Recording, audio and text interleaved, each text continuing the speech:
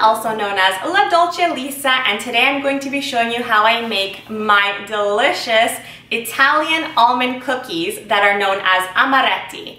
Now these Amaretti cookies is a recipe that was passed down to me from my Aunt Rosa, and they were passed down to her as well. So this recipe is the real deal, and today I'm putting an Easter spin on them as well because I feel like these cookies are perfect around the holidays. So for Christmas, Easter, you'll also see them at Italian weddings and showers. This is like the Italian cookie, and it is the simplest cookie to make, and they won't be hard like that prepackaged stuff. These are going to be soft and chewy and tender and melt in your mouth. They are perfect for Easter. With the addition of the mini eggs that I'll be showing you in a second, they are going to look so cute. Now I'm going to be showing you everything you need to make this recipe, and of course obviously my method and the directions as well. But if you would like the written version of that, you can head on over to my website ladolcelisa.com, and the recipe with the ingredients and the written directions will be posted on there as well.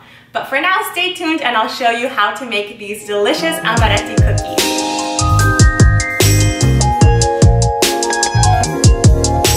Here's everything you'll need to make these Amaretti Italian almond cookies. So you will need 5½ cups of almond flour. So it is actually made from finely grinding almonds. So this is basically almond meal or almond flour. You will also be needing 2 cups of regular white sugar or castor sugar as well. You'll be needing the whites from 4 eggs. So you'll be needing 4 egg whites. You will also be needing some extracts. The most important extract is this almond extract right here. Now this extract is just pure almond extract. This gives the almond cookies that extra almond flavor. This is very important, so you really can't skip this step. I also add a teaspoon of vanilla extract as well if you have it. If you don't, you can skip this step, but you really can't skip this almond extract. You'll be needing 3 teaspoons. You will also need, and this is optional, the zest from 1 lemon. I sometimes use the zest of the entire lemon if I want my cookies to taste nice and lemony. You can omit this step if you don't like lemon scented desserts. I just add a little bit of the zest just to give a slight lemony flavor, but not as much as 1 full lemon. You'll also be needing some icing sugar because we're going to be rolling our cookies in icing sugar later on. And you'll be needing for Easter these mini eggs. Now since I am making this Amaretti cookie for Easter, I'm going to put a little mini egg in the center of each cookie. If you weren't making this for Easter, you would actually just use an Italian coffee bean. They use a cherry, they use an almond, you can just use regular chocolate chips. But since this recipe is for Easter, I think the mini eggs are such a nice and cute touch. These were all the ingredients you need, and on top of that, it is a nice touch if you have a nice stand mixture. You can of course use a hand mixture as well. You'll need just a cookie tray and some parchment paper. And that's everything you need. So just a few ingredients and we're that much closer to making the most delicious, soft and chewy Amaretti cookies.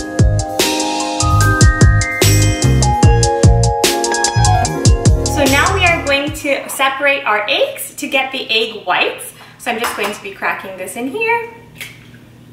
And this is how I separate my whites from my yolks. And don't forget, with those extra yolks, you can always make my classic carbonara recipe. It is absolutely delicious, and I will link that recipe down below for you guys as well. Okay, so now that we separated the eggs and we put the egg yolks aside, we don't need them for this recipe. All we need are the egg whites. Now if you would like, I can try to get a little bit of a measurement going here to see how many cups this is. So I would say this is almost 2/3 to 3/4 of a cup of egg whites. Now we are going to be putting our egg whites, so the 4 egg whites from 4 large eggs, into our KitchenAid mixer, and we are going to be mixing this on a medium to high speed until stiff peaks form. So now that the egg whites have formed into stiff peaks, that took about 3 to 5 minutes on a medium to high speed. I have them aside and they're ready to use in a second, but for now in a large bowl, I'm going to be combining all the ingredients. So the flour, the sugar, the extracts, and the zest into this large bowl. So we need 5½ cups of almond flour.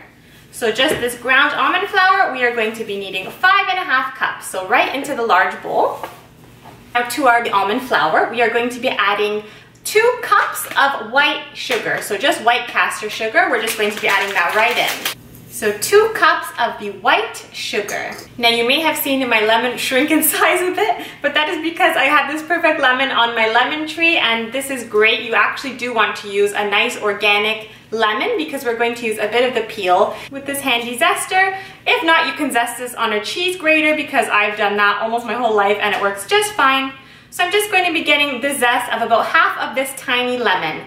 If you want these cookies to be very lemony, you can use the entire lemon zest, but I want to give more of that almond flavor rather than the lemon flavor. So about half of this lemon is zested and in the bowl with my almond flour and sugar. And to that, the most important part is actually the almond extract. You do not want to skip this step. You can find this in your local grocery store. It is quite easy to find. And this is just pure almond extract. You can buy any brand as long as it is almond. So to the mix, we need 3 teaspoons of almond extract. And to that, if you also have this on hand, that is great. It is not necessary like the almond extract, but it does give it a nice flavor. I love vanilla extract, of course. This is pure vanilla extract. These days, vanilla extract is getting so expensive. I don't know about you guys, but the price has gone up like crazy. We just need 1 teaspoon for this recipe. So 3 teaspoons of almond extract and 1 teaspoon of vanilla extract right into the mix of sugar, almond flour, and lemon zest. Now we are going to give the mix a quick mix with our hands, just using a spatula. We want to get all those flavors nice and incorporated. Now it is really important to mix this in a large bowl because we are going to be adding the egg whites that are nice stiff peaks. We're going to be just folding those in. This will smell very nice and fragrant at this point because we have all those extracts in the air. It smells delicious. Now we are going to slowly fold in the egg whites. Now you can see how stiff they are. That is perfect for this recipe because we're really going to be folding them in.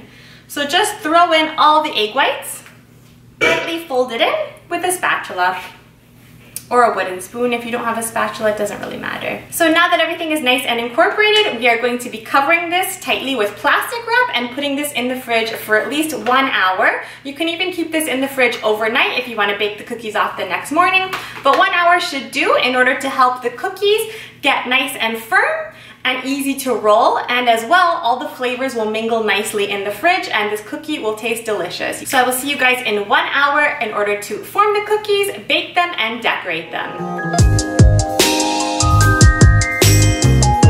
I just took the dough out of the fridge. It has been sitting in there for 1 hour. So my oven is currently preheating to 350 degrees Fahrenheit. And while it is heating, I'm going to be rolling out these cookies. I'm going to be rolling them into round balls that are about 1.5 inches in size. And I have here 1 cup of icing sugar that I put on the side. You might need more, you might need less, but I just decided to measure out a cup because after we roll them into balls, we are going to be coating them in this icing sugar.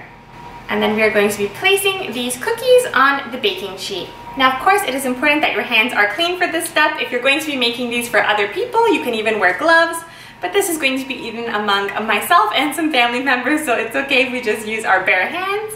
And like I said, about 1.5 inches in size. Coat them in this icing sugar, roll them in there, and then place them on the baking sheet. These won't really spread out too much, so you can put them a bit close together, but I like to give them a little bit of space to bake. And if you do them this size, you will get exactly 2 dozen cookies out of this. So 24 little Amaretti cookies that you could just bake off in 10 to 12 minutes.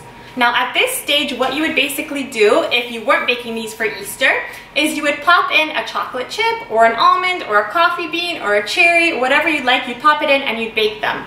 But since I'm doing this for Easter and I'm using mini eggs, if you bake the mini eggs, they have a tendency to crack. So what I'm going to do is I'm going to make an imprint of the mini egg in the cookie, bake them off. As soon as they come out of the oven and they're nice and warm, I'm going to pop the mini eggs in and let them get to room temperature together. Okay, so with nice clean hands, I'm just going to take this little mini egg and make an imprint in the cookie. When you make an imprint in the cookie, you're going to see that it will crumble slightly, which is fine because these cookies tend to crack and crumble a bit. This will help flatten them out a bit so they're not so round. And this will leave a good spot for the mini eggs to go in the end. So I have a baking sheet lined with parchment paper, and I took my cookies that I rolled into the icing sugar, I placed them down, I put the little imprint on them, and I'm going to pop these in the oven as soon as it hits 350 for 10 to 12 minutes. no longer than 10 to 12 minutes, or these cookies will not be as soft and chewy. They will get a little bit too hard. Of course, if you like harder amaretti, you can do that too, but my recipe is tried and true. Usually I do 11 minutes and they are perfect. They might look like they're underdone, but they will be soft and delicious, and you will absolutely love these guys.